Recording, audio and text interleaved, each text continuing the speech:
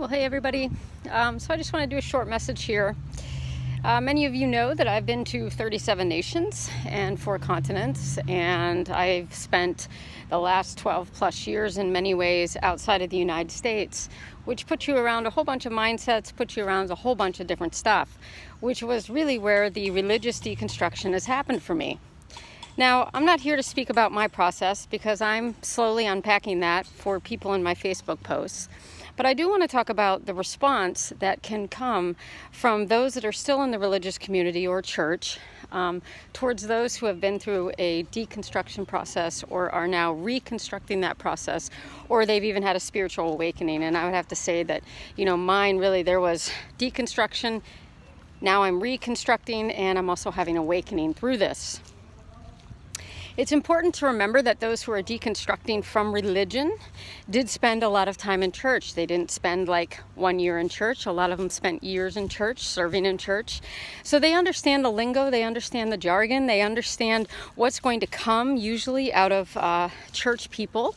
And, they have a lot of, just some rebuttals for that. And there's all sorts of different things with that. But let me just say this. I think that the church could actually do a much better job at loving people and being very unconditional towards those who have been through a process. What I have seen in my own journey and what I have seen from other people's journeys is there can very much be an assumption, totally an assumption made that this person is wayward, that this person is in rebellion, that they are going down a dark path and everybody needs to be concerned. Now, I completely understand with certain religious mindsets how that can cause people to actually have those feelings and have those thoughts. But it's really important to not lump all people who are going through a religious deconstruction or have come through it and are on the other side and are rebuilding now as completely and totally off the wall. Each deconstructor, each person who has gone through this process is having different things revealed to them, is having different things torn down and things rebuilt again, or having awakening. So it's all very, very different. And so when there are just pat answers given, when there's just this slap on the wrist that this is what the answer should be, there's obviously going to be something that's going to rise from the person in that journey and process going, wait a minute, you're not really hearing me.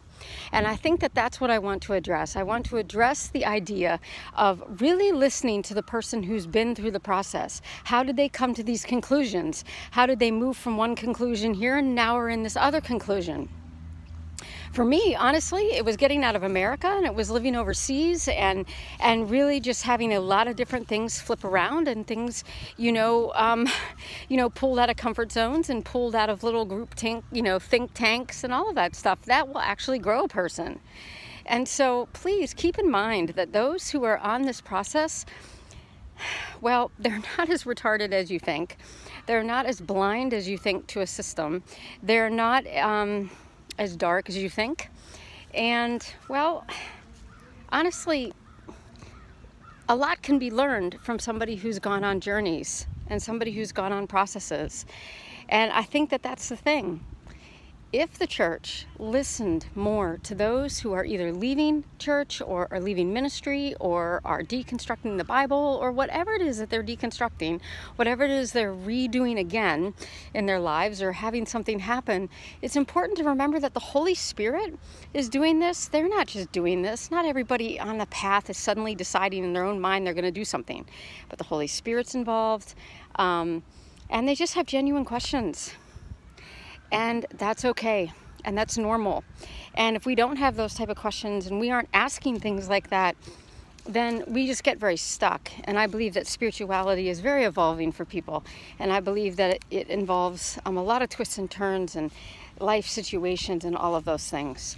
So the next time you hear somebody or read something from somebody who's been through a certain process that maybe you've never been through, ask yourself, how am I looking at them? Am I judging them? Am I assuming that they are a certain way?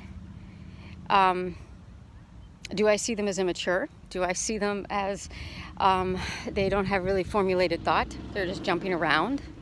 Because I can tell you, most people have been through a really, really, really deep process.